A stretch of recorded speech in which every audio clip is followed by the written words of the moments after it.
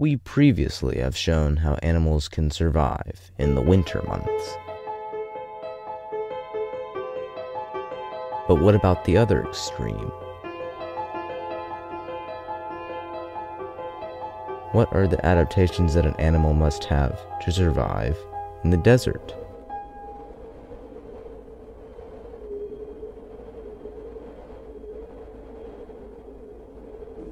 This is the Sonoran Desert. It may not look at first like a place full of life, but animals and plants have learned how to live here.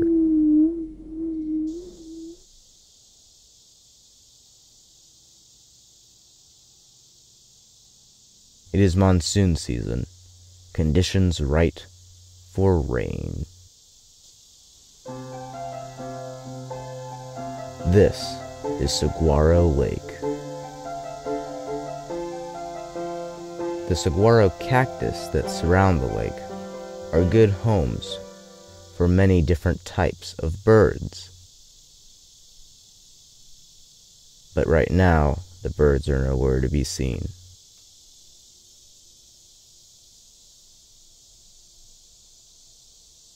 The temperature at this time of year averages at about 99 degrees Fahrenheit.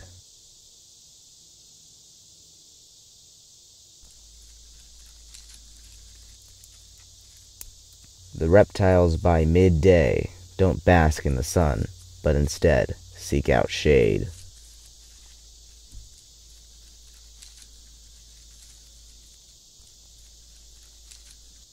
Ants have to take short trips out to find food, because if they stay in the same place for too long, they will die from the heat. But they and other insects still stay out long enough for predators to take advantage. These strange cone-shaped traps are made by antlion larvae. The walls of the traps are at such an angle that the fine grains of sand slip easily, causing whatever is at the top to fall towards the deadly center. This one has caught something. The prey has already died from the heat. The antlion is getting the last bit of nutrients from its dead prey.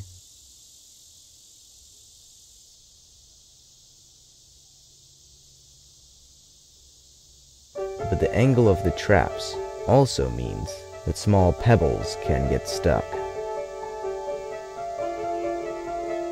This one has to repair its caved-in trap. It starts by using its body to shovel out the large pebbles.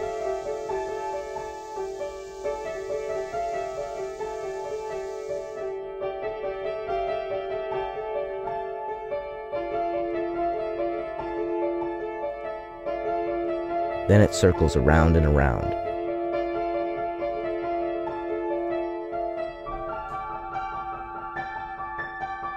Leaving only the finest grains.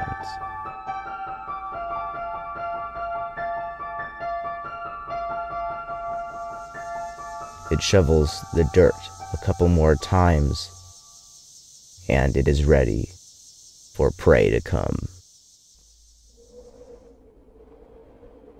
Here in Arizona, there are many different types of amazing birds, too.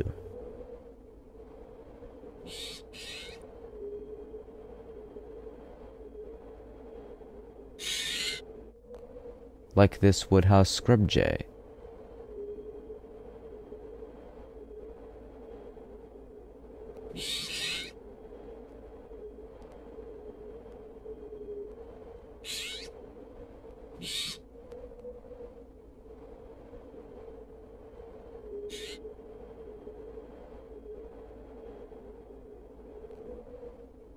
Nearby, there is a stunning view.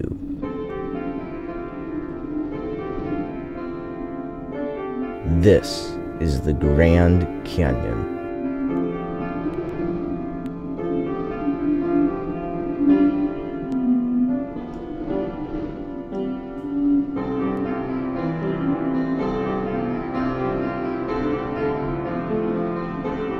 It is 277 miles long.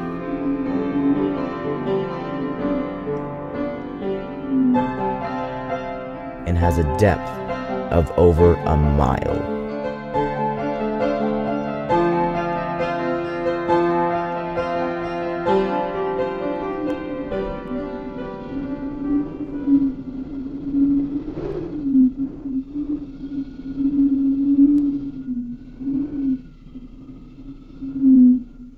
Its red rock looks beautiful lit up by the setting sun.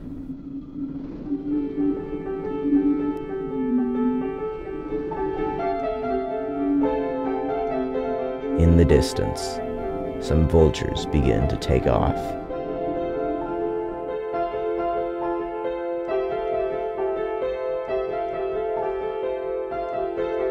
And circle around the beautiful view.